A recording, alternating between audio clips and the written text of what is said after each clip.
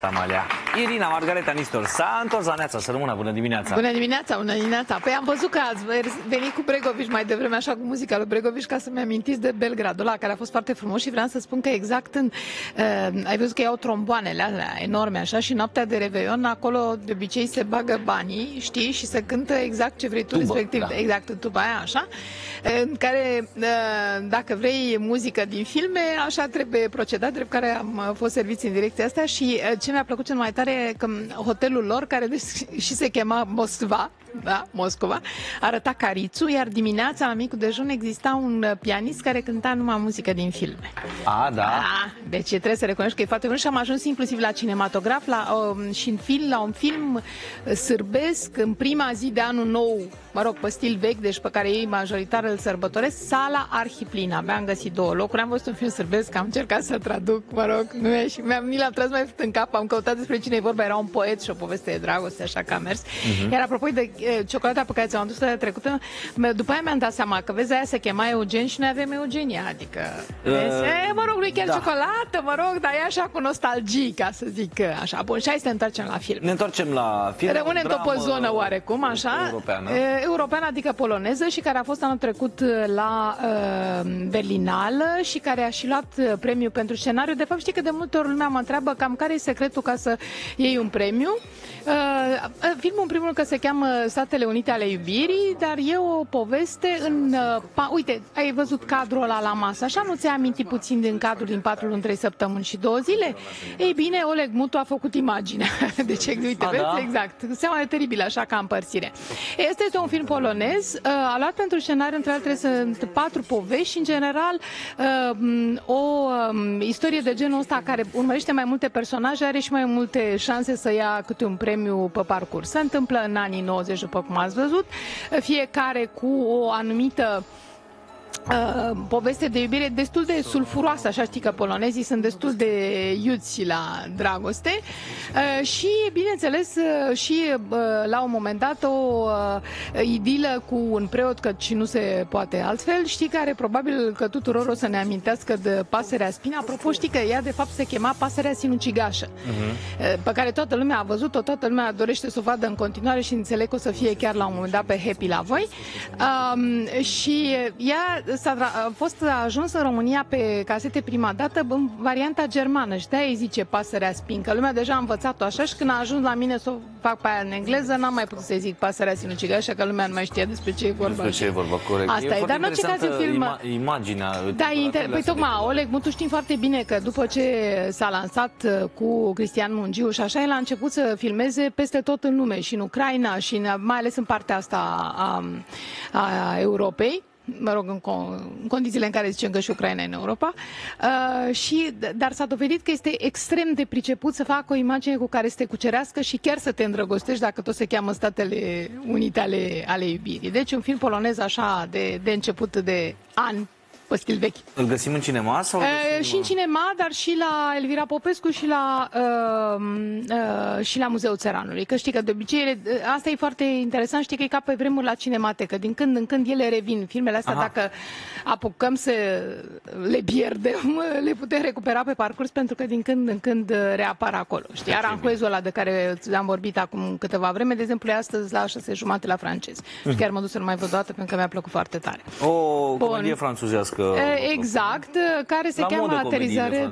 Da, vreau să spun că Aterizare forțată se cheamă. E o comedie franțuzească, e făcută de același regizor care a făcut Oare cu ce ți-am greșit, Doamne, știi povestea aia cu un cuplu care are mai multe fete și fiecare se căsătorește cu câte una cu un arab, una cu un evreu, una cu un colorat și așa mai departe. Ei, acum s-a mutat în tot o altă direcție, intra poliției și trebuie dus un tip periculos, trebuie dus înapoi la Kabul. Numai că la un moment dat se întâmplă această aterizare forțată și ajung în Malta. E și un prilej de a descoperi foarte bine Malta și de a ți se face dor de a ajunge acolo. excluzând câteva, bineînțeles, gaguri de-astea copiate de pe la americani, de-astea care îți scot ficatul. Restul e foarte nostim și e de văzut cu public. L-am văzut într-o sală și lumea chiar s-a distrat și toată lumea spunea, uite, e ca așa, ca după foarte multe petreceri pe care le ai, așa e după o mahmureală, te trezești bine cu un film de genul ăsta. Uite, acolo iese cu calorifer, cu tot. Noi știm, bancul ăsta l-am văzut în filmele americane, nu era chiar o noutate, dar e nostim făcut. Și, bineînțeles, și niște aluzii pe la noi, că altfel nu se putea, și cât de periculos este să faci un Skype uneori, mai ales că se poate întâmpla ca o iubită foarte geloasă să descopere cam ce făceai tu, chiar dacă nu făceai. Cam asta este ideea. E foarte mișcat, e extrem de mișcat, tot timpul se întâmplă câte ceva. Cei doi funcționează, și polițistul și răufăcătorul, care nu e chiar atât de răufăcător, adică nu-ți imaginezi că este un terorist, e un amărât. De fapt, un găinar, am zice noi, așa, care probabil că acum are și la amnistie sau ce fie, așa că probabil că a scăpat și el cu bine din filmul francez. Dar îți spun, face bine după toate celelalte și după celelalte pe care o să le avem de săptămâna viitoare, mult mai serioase, așa că intrăm masiv în filme. Și un desen animat care a venit odată cu anul nou, care e deja partea a treia din Creasa zăpezilor, se cheamă Foc și Gheață. Este o animație rusească? Este o animație rusească, pentru că americanii nu au avut curajul să meargă mai departe cu Frozen, au făcut așa un fel de chestie mai mult pentru televiziune, dar n-au avut curaj să meargă cu o continuare, pentru că toată lumea ar fi făcut comparații. Rușii au ocupat imediat spațiul ăsta și fac tot felul de creese ale zăpezilor, mai au și un troll, care sigur că e un troll așa mai rusesc. Filmul e oricum dublat în românește.